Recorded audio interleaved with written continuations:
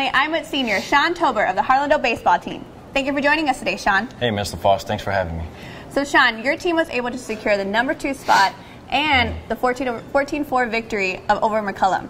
How does that feel?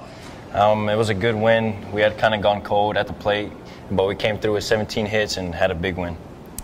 And, you know, it's no secret that Coach Forrester is a pro at baseball. He knows his stuff. So what have you learned from him over the years? He's taught me majority of what I've known. Small ball, what to think when I don't have the ball, defensively, offensively, pretty much everything. And so, Sean, how are you and the team feeling for your first playoff game this Friday? We're feeling good. We just came off a big win, a lot of confidence. Coach chose to win a game series, and he has a lot of faith in us, so we believe we can win this. And so does your Harlandale family. So is there anything you want to tell them so they can come out and support you for your first playoff game?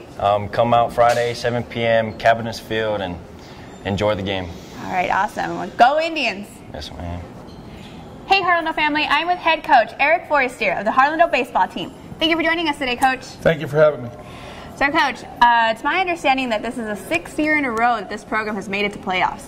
Yes, that is correct. So yes, just talk about that success a little bit. Well, I'll tell you what, it's been a great formula that we put together, and we've had great student athletes that have contributed through the last 6 years, and it's just been a wonderful experience. And so you've been with the district 12 years. So how is this team different from all the other teams that you've had?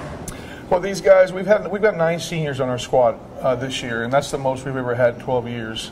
We've had 2 that have gotten injured, so we've left with 7, and they've all contributed in their own ways. And we've also had some young guys contribute at the freshman level, at the sophomore level, and obviously at the junior level. And it's just been one big contribution and one big success.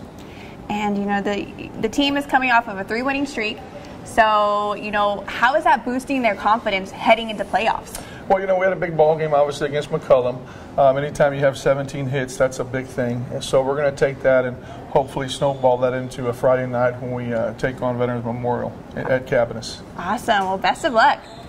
So, Coach, is there anything you want to tell the Harlandale family so they can come out and support y'all? Hey, you guys come out and make that trip 2 hours down to Corpus and come watch us play some good baseball. Go Indians. All right, go Indians. Thank you, Coach. Thank you, ma'am. Awesome.